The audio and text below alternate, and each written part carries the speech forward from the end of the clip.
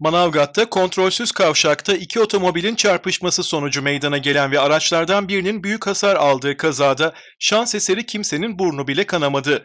Kaza anı bir iş yerinin güvenlik kamerasına yansırken aşırı hızlı olduğu gözlenen araçlardan biri çarpmanın şiddetiyle geldiği yöne geri döndü. Kaza Aşağıhisar mahallesinde meydana geldi. Edinilen bilgiye göre Ahmet Altunbayrak'ın kullandığı 15 ABC 358 plakalı Tofaş marka otomobil ile Hükümet Caddesi'nde seyir halindeki Batuhan Çakal'ın kullandığı 41 EC 652 plakalı Tofaş marka otomobil kavşakta çarpıştı. Kazada araçlardan birinin ön motor bölümü tamamen kullanılamaz hale geldi. Bir iş yerinin güvenlik kamerasına da yansıyan kazada araçların aşırı hızlı oldukları gözlenirken araçlardan biri çarpışmanın şiddetiyle 20 metre gittikten sonra geldiği yöne geri döndü. Kaza anından birkaç saniye önce yoldan yaya olarak geçen vatandaş ve araçta bulunanlar kazayı şans eseri yara almadan atlattı.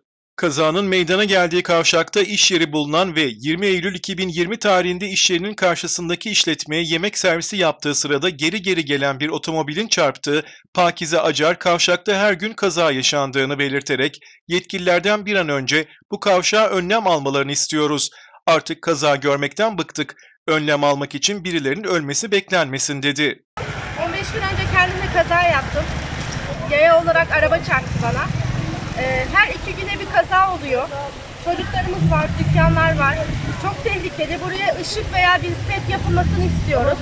Çok tehlikeli. Ben artık arabayı gördükçe korkuyorum. Bütün vatandaşlarım adına buradan gerekli yapılması gereken her şeyi istiyoruz.